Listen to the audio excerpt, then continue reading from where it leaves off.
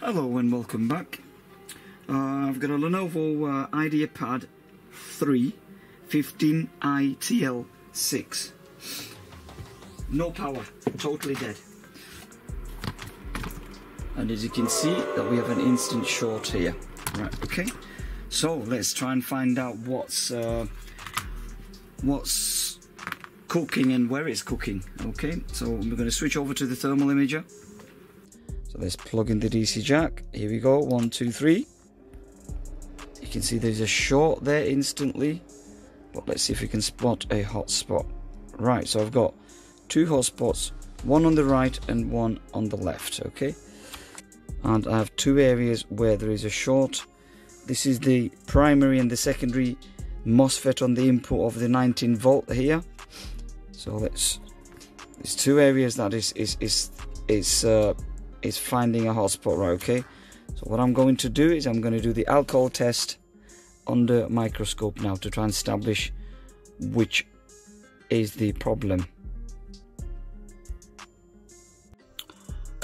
The primary side of the 19 volt from the DC power supply. So there's a DC power supply coming in. We're going to sort of spray a bit of alcohol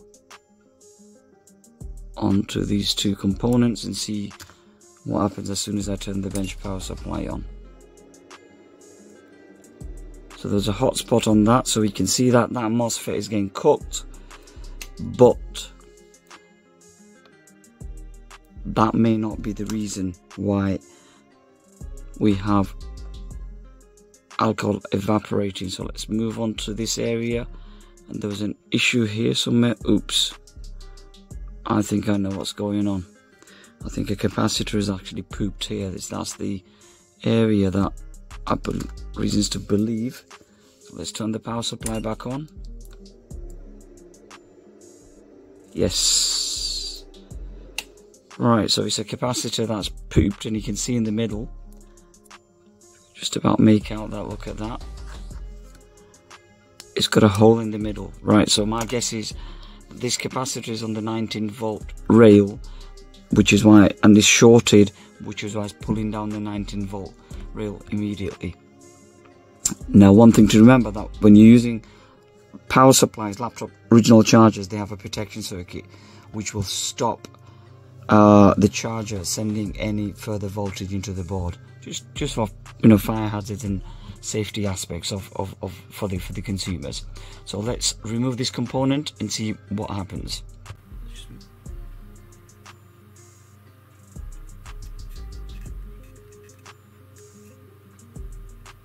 Alright, so the component has been removed.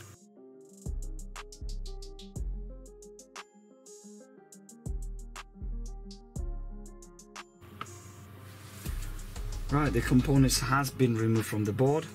Let's try and see if the primary side, the second primary side MOSFET is shorted to ground also. So we'll find out, but definitely that was the capacitor.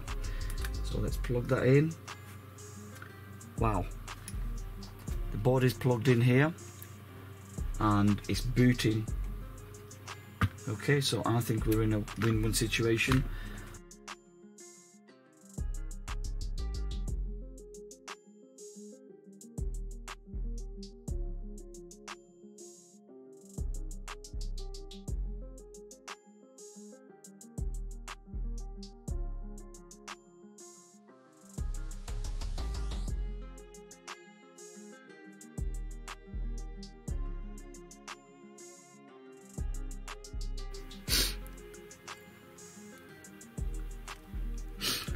Laptop's been put back together, so let's power it on.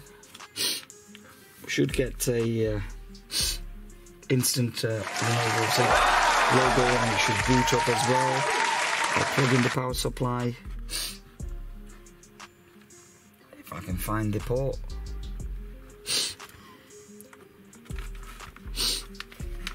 And we have a battery charging symbol here. Okay, so yep, this was a winner. Yes, I am hiding customer's email address. Alright, there we have it. So it is doing what it should be doing. Laptop's fixed. Thank you very much, and I'll catch up with you in the next video. Peace.